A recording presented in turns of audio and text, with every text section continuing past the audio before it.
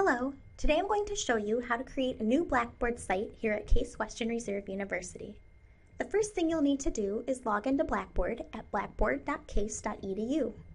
Once logged in, go ahead and click on the Blackboard Wizard link at the top of the screen. This will take us to the Blackboard Wizard, which will help us quickly set up a new Blackboard site. Once in the Wizard, select Add a new Blackboard site from the Wizard menu below. This will bring us to the first page of the Site Creation tool. Select the semester for which your course is being taught, and then click the Next button. The next page will let us select what course we're teaching.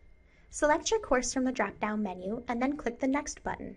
If you don't see your course listed here, please check with the registrar's office to make sure that you are the instructor of record in SIS. The next page allows us to add information to the title of the course.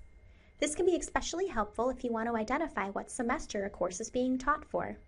This step is optional, so if you're finished entering text or don't want to enter text, go ahead and click the Next button. The next page asks us if we want to make any changes to the course ID. Generally, the default ID is good enough, so you can go ahead and click the Next button. If you do want to make a change to your course ID, please make sure it adheres to the rules listed on the creation page.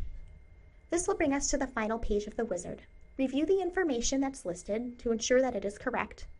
If everything looks good, go ahead and click the Create Site button down below. The site creation process may take a few minutes, so please don't leave this page, refresh, or click the Create Site button more than once. Once the site has been created, you will see a confirmation page. Here you can see that students have also been enrolled into the site. As students continue to enroll throughout the semester, they will automatically be added into the site. That concludes this video about creating a site with the Blackboard Wizard.